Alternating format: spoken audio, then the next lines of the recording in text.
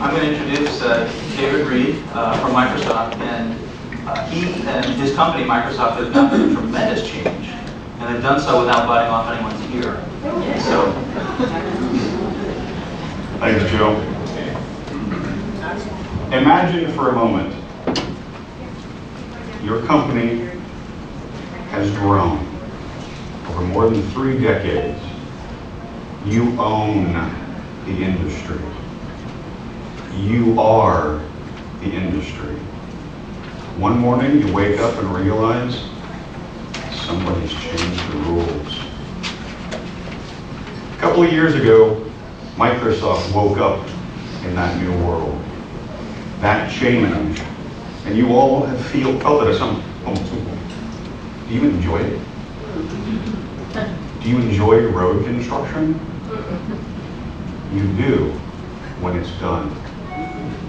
So think about your journey through change as the end result.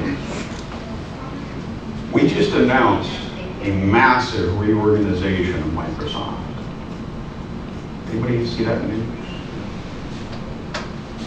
So much so that we've decided, we being Steve Ballmer, that he should retire and bring in a new CEO so that that person can manage the rest of the journey.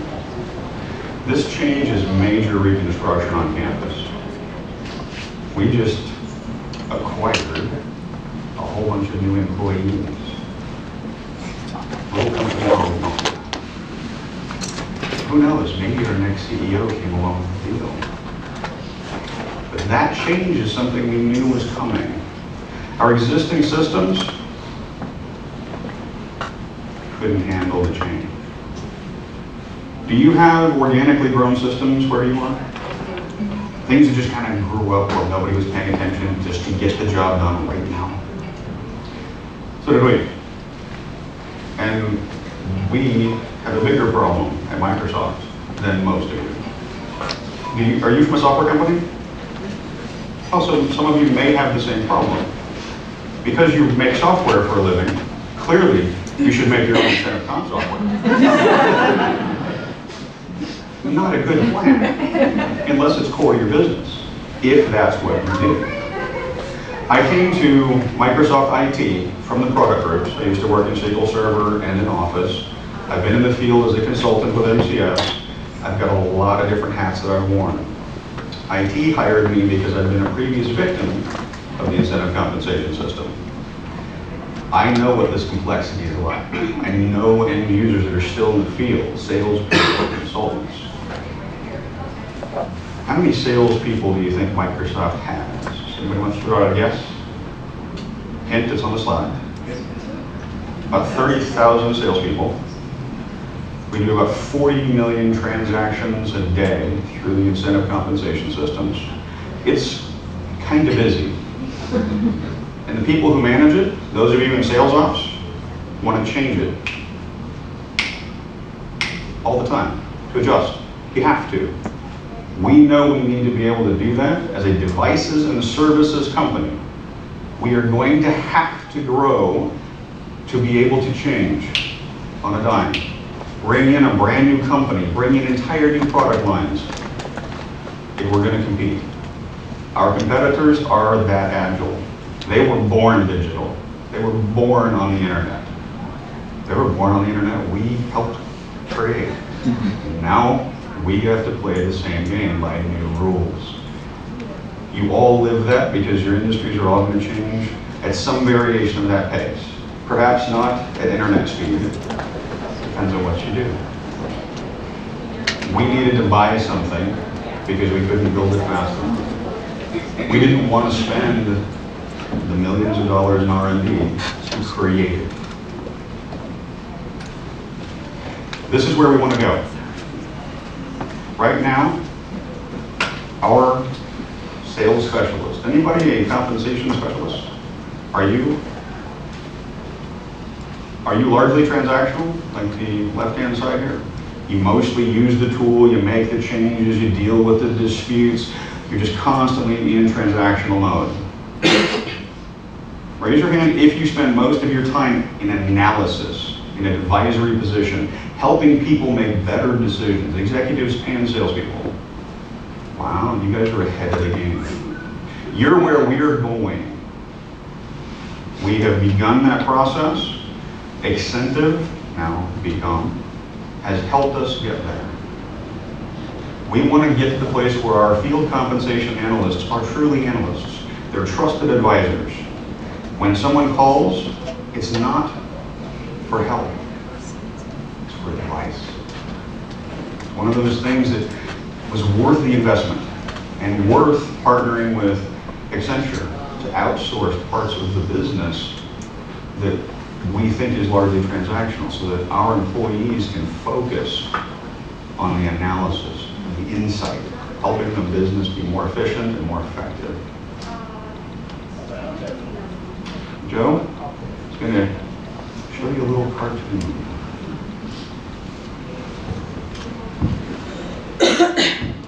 So, this is life at Microsoft. This is what Microsoft life was like before this system that they call Entice, which is beqom.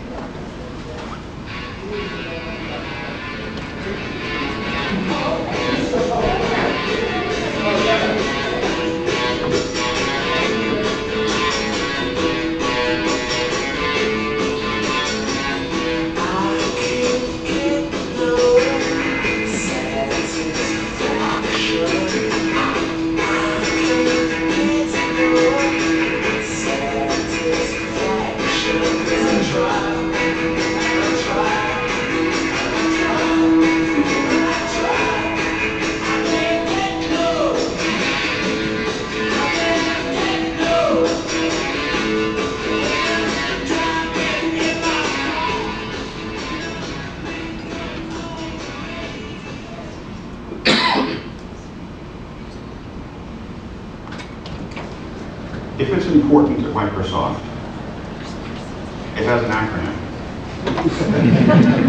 Do you work in a space like that?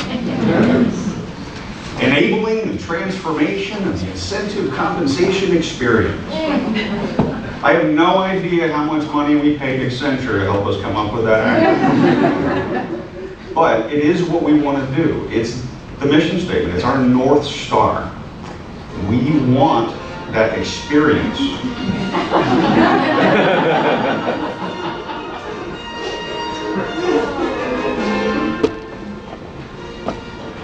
The first 12 months of my job as the engineering architect for incentives at Microsoft were figuring this out.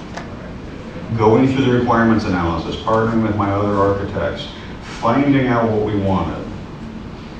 We could have shortcut that process if we would have found beqom sooner.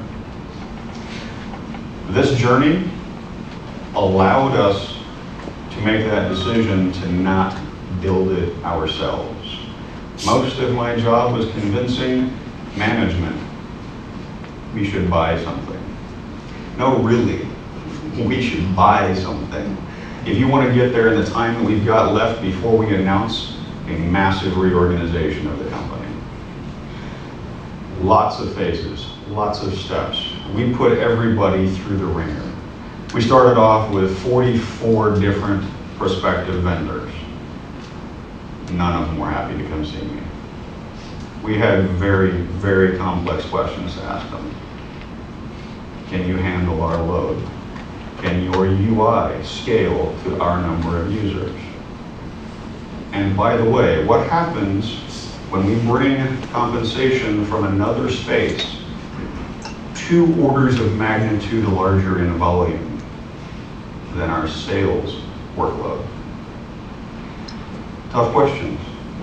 We actually did some scale testing with the finalists. Our attorneys have told me I shouldn't tell you who they are, but I can tell you who we picked. This is just hard to believe that I spent 2 years of my life doing that. That's the process we went through. Hiring the right system integrator, hiring the right consultant to help you out can certainly make it smoother. and of course, choosing the right solution. Do you know the answers to the questions that resulted in these for your business? What's your size? What's your scale? Are you willing to fly to Turkey to interview customers of your prospective vendors? We sent people to Istanbul, to Gay Paris, to London, wherever the customers were that were even close to our scale. We did some serious due diligence before we picked these guys. This is something I would like for all of you, speaking as a sales guy, to consider for your users. We started with the perspective that the field came first. This is just a sample of the Bill of Rights that we created to give. Whoops.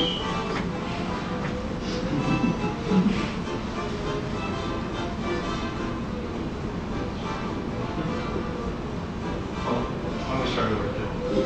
So the Bill of Rights that David was referring to was very important to the evaluation. They wanted to empower sales with these topics. And it all centers on empowering both management and the salespeople. And so now we want to share with you what happens after they bought beqom.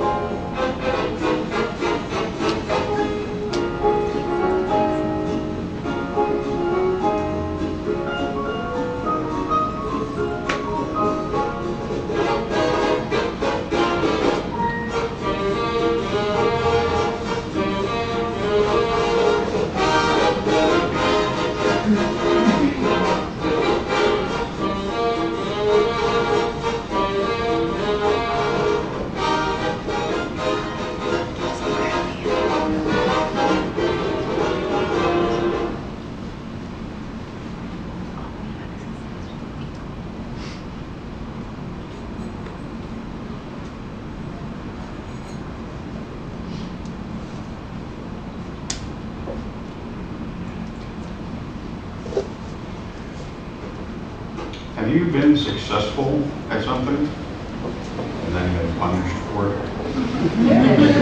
I think some of you have. No success goes unpunished, right? Incentive compensation is well on its way. We are more than halfway done with that transformation.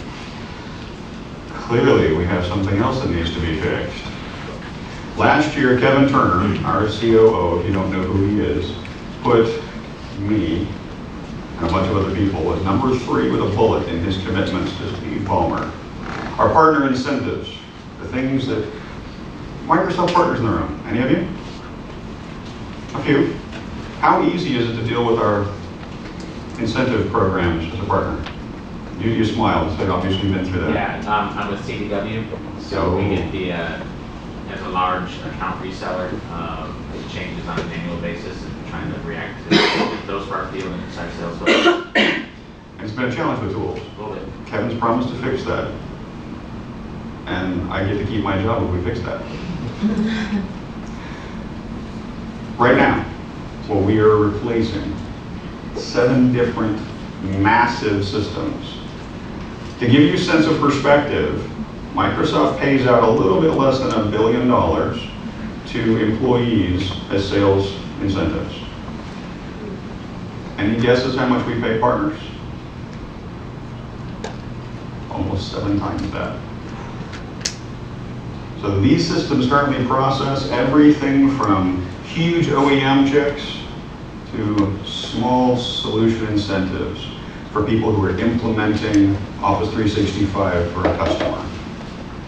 We are going to do it with one system when we're done. because we need the flexibility to be able to see into the business, find the overlaps, because right now, some of our partner programs overlap quite heavily. We've even discovered that we're paying some of you more than once for the same thing. Any of you feel like you might be at risk for that in your own compensation plans? Had at least one nod back there. Yeah. The analysis that we can do with the beqom system when we're done, we'll be able to look at both our employees' incentives and our partners' incentives in the same way and do that analysis. I'm not supposed to tell you, so I'll ask you instead.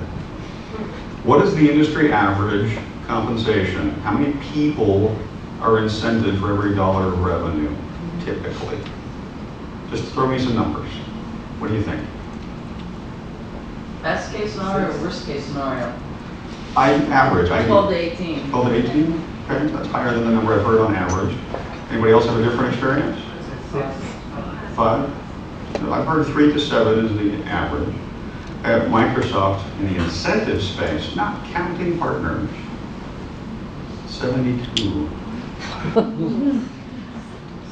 When we add these guys in, it gets bigger. We have more than 1 million partners. We have a massively complex system. This causes, in 7 different ways, confusion. How many of you, raise your hand if you have a single view of the truth for your firm? Anybody? I'm halfway there. Nobody. That's one of the things we have to get to. Because without it, we have different divisions competing with each other, arguing about who's paying who and how much. We've got to get to the place where we have that single view of the truth. Ever fight with somebody because they have different numbers than you from a different system? Lots of nods out there. Partners have seen the playbook for 1 or 2 or 3 programs. We have over 48 different partner programs. It's really tough to rationalize, and it's difficult for them to assimilate because of how it's presented. beqom is giving us a way to present it in a unified fashion and analyze it in a unified fashion so we can simplify it. Thousands of pages of documentation shouldn't be necessary. We need to make a paradigm shift, to use the cliche. Anybody want that for your business? I do. That's what I signed up to build for Microsoft. These are our primary components for one plan. Recognize any of those phases? Anybody here in trade promotions as well as incentive comp, sales comp? These are from the trade promotions model. They overlap, surprisingly, with incentives. Would you expect that you could pay your partners with the same system that you pay your employees? There's no reason you can't. I challenge you to look at it. And so when the businesses tell you they need different systems, ask why. Show me the model. Show me what the tool can't do. At Microsoft, we chose specifically as one of our core engineering principles to accept what we took off the shelf without customization. Do you know how many people still cry themselves to sleep about this at Microsoft? We do software and we're not allowed to change what we just bought. We can configure it, but we will not code anything new. This hurt. There's some people out there nodding. You've bought some software that you've customized and lived to regret it. Don't. Did you want to talk to key requirements, Joe? This is how they meet our partner incentives requirements.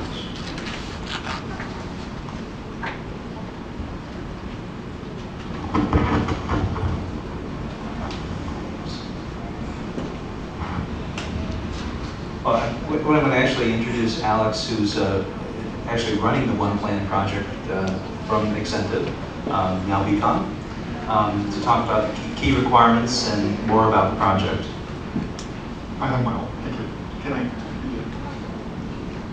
Well, good morning. Alex Almeida. I'm one of the consultants at beqom, and I was honored with the opportunity to bring to you some of our experiences doing consulting with beqom for a global team. I'm based here in the U.S., and I've been coordinating our team in the Microsoft One Plan project.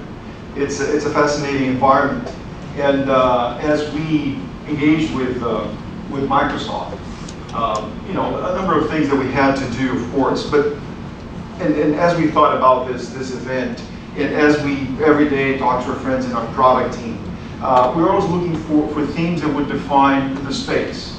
Our mission is to engage with clients and solve problems, just like David described.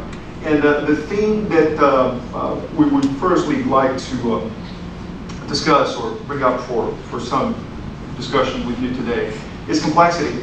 And Microsoft brought that very, very vividly for our entire team, the whole company, because it's just inherent in the business. When you look at the way you create and sell software, it's unlike anything else. You know, we haven't been around for a while. We always look at industries and try to draw parallels. Software is one of those that's pretty difficult to model. The way people organize, and just to give an example, how would you structure a software company? What makes sense to put together? What works and what doesn't? Everything that David describes has to do with that. It's inherent to their business. So organizational design is a challenge at Microsoft. We're talking about a company that operates pretty much like, I'm trying to think of an organization that is in 180 countries. Microsoft is one of those. They're doing business in the confines of Africa. People are using Office and Windows all over the world. It's a little like Coca-Cola. And they have very, very specific requirements. The transactional model is very unique because people can use Microsoft products in so many different ways. You can go to a store and buy it. You can call CDW and get a whole bunch of it. You can download some of that. You can even rent Microsoft. How do you bring that all together and create incentives and manage an ecosystem of people or you know, a whole environment where you're supposed to create the right incentives and get that to work? So Microsoft really struck us as a complex environment. And in the theme of complexity is one that definitely is up there. But my role here today is also to, as representative of our entire global team, to bring you some other examples of compensation challenges that we have encountered that we believe could be useful just for reflection by you guys. So here's an interesting one. Vodafone is a mobile operator based in the UK. They're the second largest in the world. And fascinating business, particularly for beqom. We look at compensation as a whole. We always thought of the challenge that companies are facing when they're trying to design compensation has more to do with understanding what make people behave in a certain way. So our company is all about designing those processes that will get people to behave in optimal ways for themselves and for the companies they work for. And when you try to do that for a company operating in 32 countries, over 400 billion subscribers, 90,000 employees, that's inherently complex. That's very challenging. Anything changes on you all the time. And for Vodafone specifically, the challenge was not around paying sales compensation, it was around just paying people in general. It was HR, annual salary reviews, short-term incentives, but all by 30 different markets. Each country in Europe, as united as the EU is, each country operates very, very differently. They have different legislation. How do you design for that? How do you, across the board, get people to behave the way that is good for them and good for the business? So Vodafone in 32 countries was able, if we go back real quick, to become the second in the world. I mean, it takes 32 countries to not even come close to China Mobile. It gives a sense of proportion in terms of what's out there. But Vodafone really struck us as, because they operate in this such heterogeneous environment, it really challenged the way them as a company needed to deal with plan design. So complexity is there. Microsoft is a great example. Vodafone is one too. I'd like to change topic a little bit. The next one is change. I like change topics to change. It didn't sound quite right. But as we engage with product, and I brought that up, there are two things that we believe define the space of compensation. And as obvious as that may sound to you, it always strikes me personally and our team as we work as together in projects, how surprised or taken aback people are when the business says, well, what we designed last year is changing because we are reorging. We bought a new company. So that is a very recurring theme for us. As we talk to our peers in project teams, there's always that sense of, oh no, not again. And for us, as we jump from account to account and we work with several clients, that is the pattern. So injecting that into your mode of operation is very important. So we made it our mission to understand how we can make changes a fact of life rather than a surprise. So I felt it would make sense for us today to explore a few sources of change. It can come from anywhere. But certain seem to be more common, more relevant. The first one is bosses, CEOs, as they retire and new ones come aboard, and they change all the time. It's their mission to do things differently. And that has a direct impact on sales. That would definitely be stating the obvious. Everybody knows that sales compensation has, I'm back to sales compensation by the way, a material impact on top line revenue, therefore bottom line, across the whole performance of a company. Sales compensation is absolutely instrumental to anything any company wants to do in terms of changing. So for that, I would like to explore one case that we developed with a client, which we cannot disclose for obvious reasons. This is very specific information, the way they manage a certain process. But what we did was fascinating because we were able to collect some data and do some analytics. And with that, we were able to explore certain scenarios. And in those scenarios, I'm going to switch gears here real quick. You will see what data did for our client. So, and how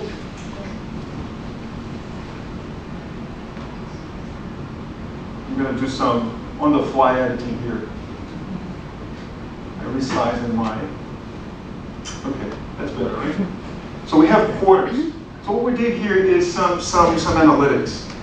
We collected some data with our client, and we're trying to understand how plan design affected overall performance. We're looking at a mature product with solid market share, and this is a blended commission rate, and the size of the bubble tells you the revenue. And it only makes any sense when you compare that with new products. That's what we're going to do now. So when we look back at historical data, we added 3 new products, and we tested that a long time to see how plan design, how commission planning, and this is very straightforward, just commission plans, affected performance of a new product. So the first case that we studied or reviewed was this company was somewhat frustrated, significantly frustrated with the performance of new products in that industry. The ability to put out new products regularly is absolutely critical to survival.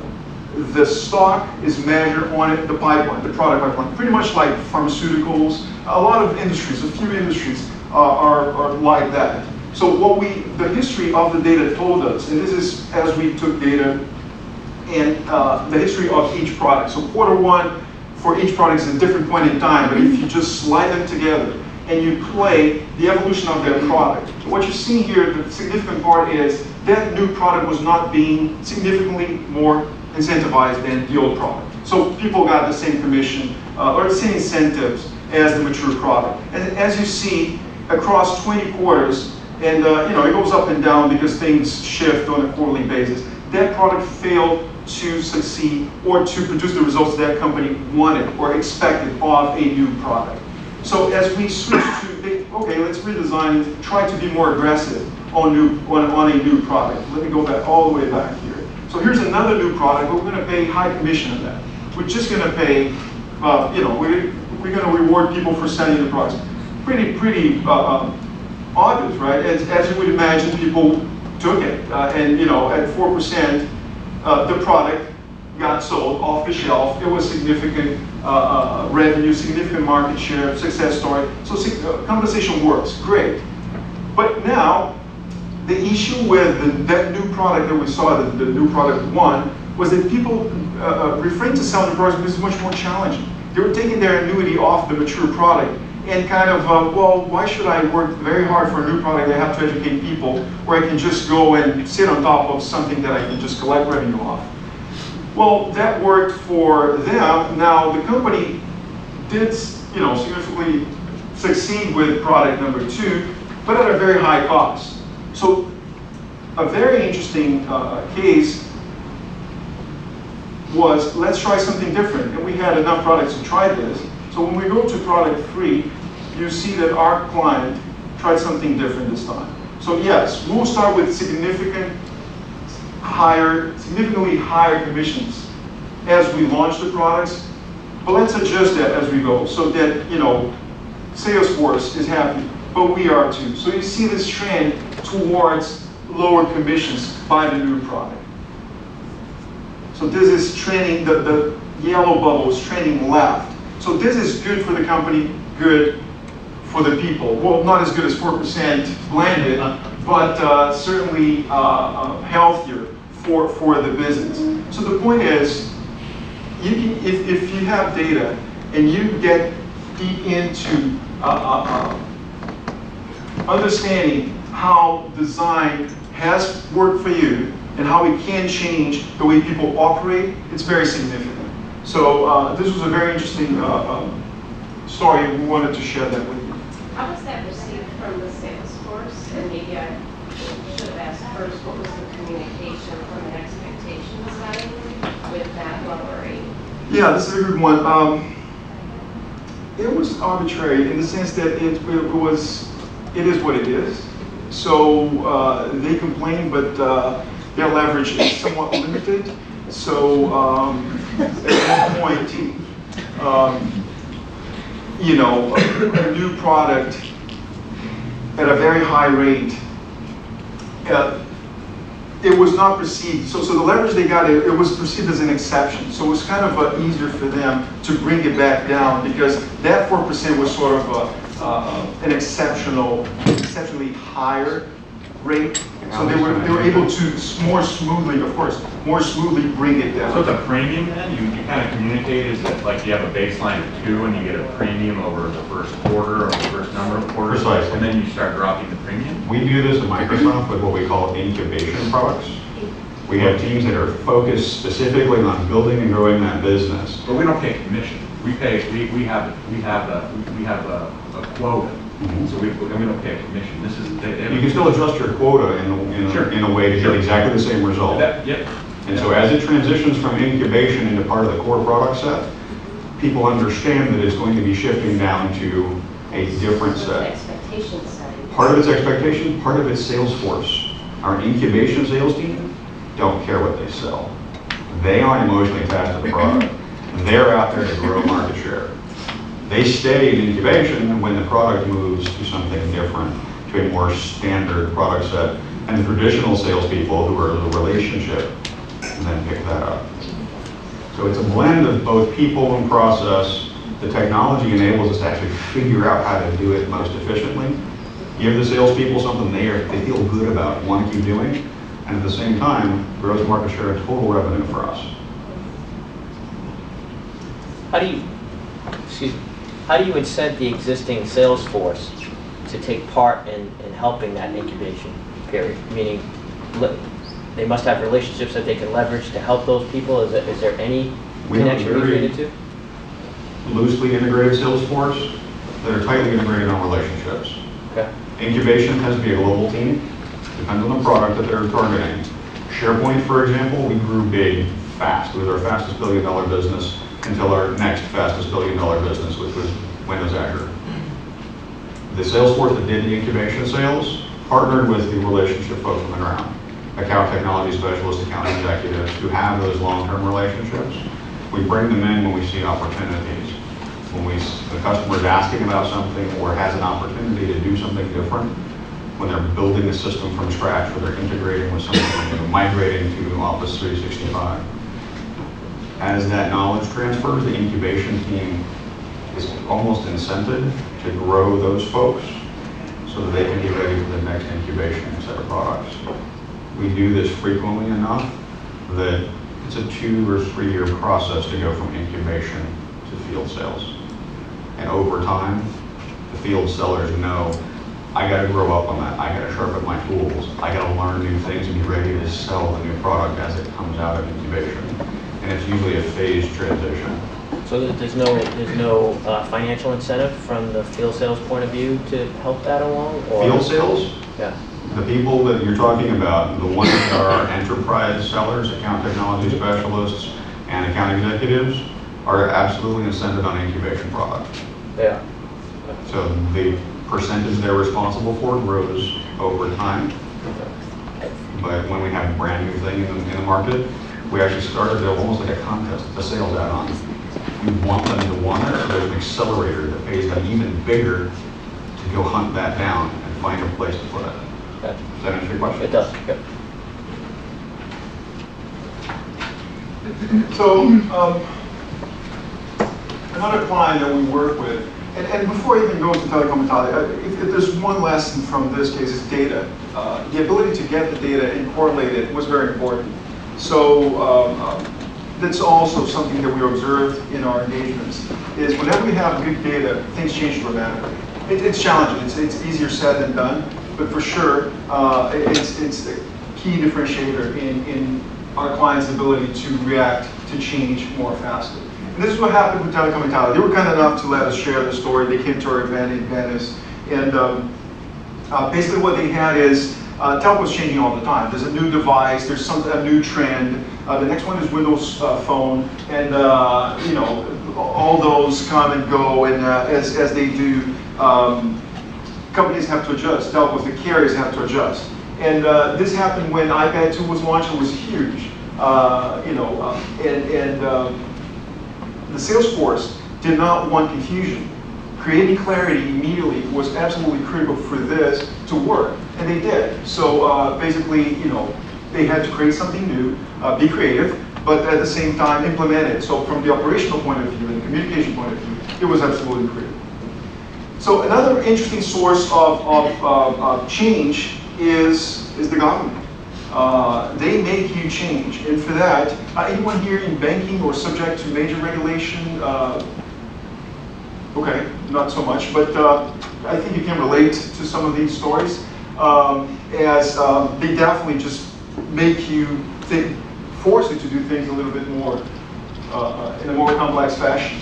So here's the financial crisis, and in Europe there was this huge, in the US as well, you know, people occupied Wall Street, but in Europe there's more outrage with the fact that people were making so much money while destroying huge amounts of assets.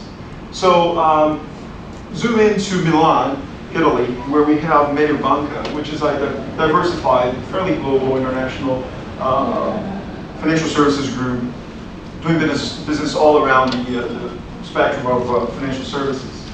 And what happened in Europe was extremely interesting, because it was not just one law, like you know, remember Sarbanes-Oxley after Enron. It was waves. You know, they kept legislating over and over and over. Every time they did that, compensation plans had to change. So, and you have these layers of different rules for each year. So what happened is, basically, if you were to simplify that, you are awarding earnings to your employees, but you're not paying them out. And you do that according to some fairly complex rules, not complex, but detailed. So you have your 100% on the top if you add up 20, 30, 20, 30, and how that spreads across time is the trick. So basically, before you paid in like 2 tranches, now you're paying in like 20. So back to the drawing board, everybody trying, well, how do we solve this? Well, it's more time-consuming than complex, as I said. But basically, you're spreading pay across time. So you have your award across the first period, and that thing's going to pay itself out depending on a number of criteria. So rather than just saying, well, if you're still my employee, I'll pay you a bonus. Or if you're still my employee and 20 other things happen, then you get that bonus. So that really challenged several of our clients in finance. So basically, how do you manage that? Well, basically, it's hard to anticipate what the impact is. So simulation, the ability to understand the data before you push out a plan is absolutely critical. So you got to take all of those ways that people are getting paid, put them in one screen so you can understand that. And one thing that we did is back testing. So if we were to use the rules that are currently in place in the past, using past data, what would that represent? That gave our client the confidence that the numbers were right. So rather than pushing out a plan and hoping for the best, we were able to understand the impact and do some true-ups with historical data, and that really helped give them the confidence they need. The other leg of our stool here would be how you communicate that to bankers. And they now have to understand that the money that comes in many different ways. It depends on a whole bunch of things or criteria. So the statements became very, very complex.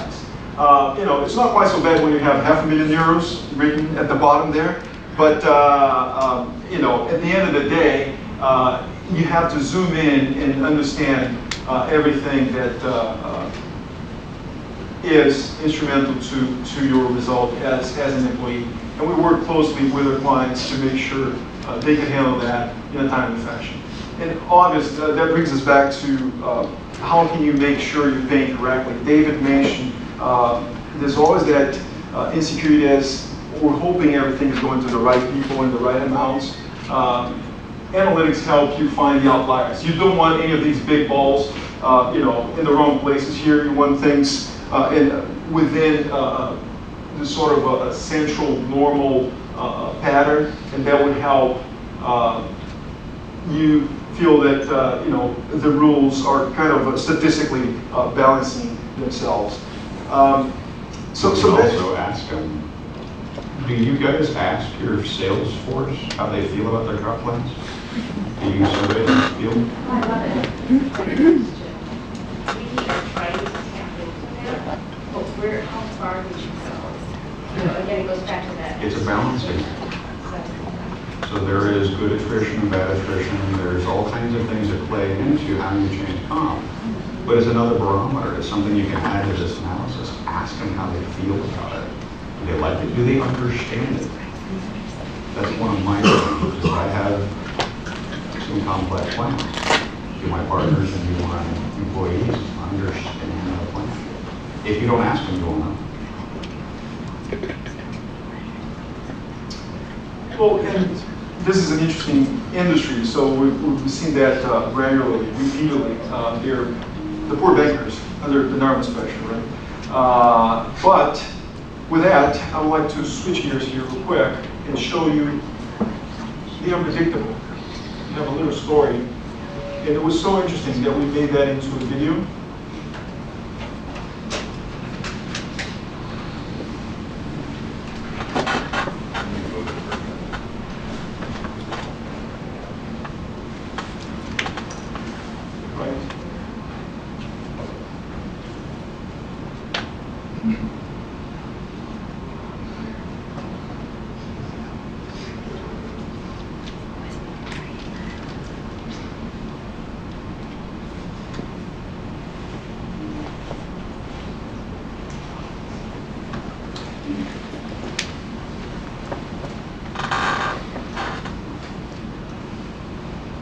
A good way to illustrate the value that Exentive is providing to businesses might be to look at a true story that happened recently.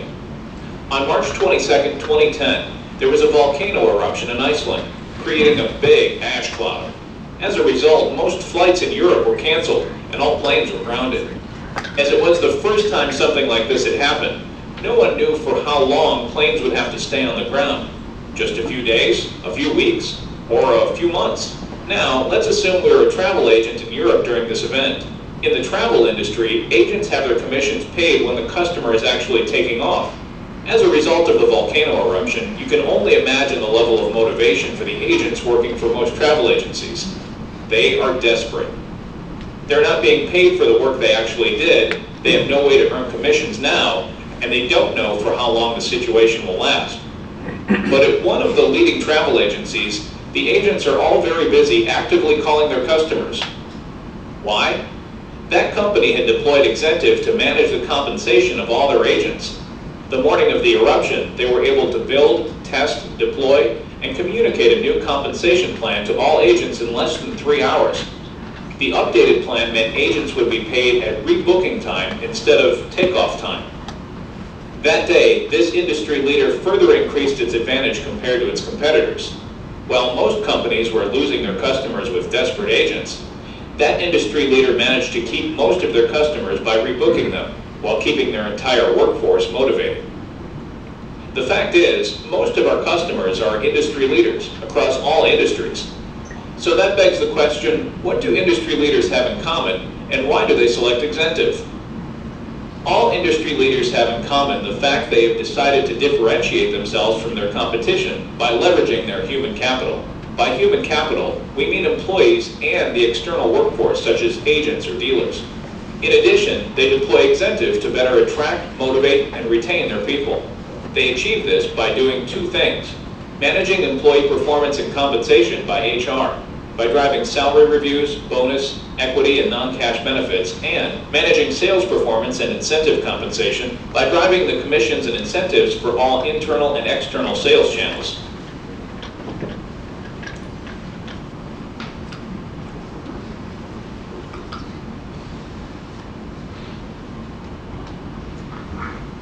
So really the message today is embrace change. We're all living it. Everyone raised their hand pretty much in this audience saying that they're in a situation where their business is changing continually. Hopefully we gave you some things to think about today.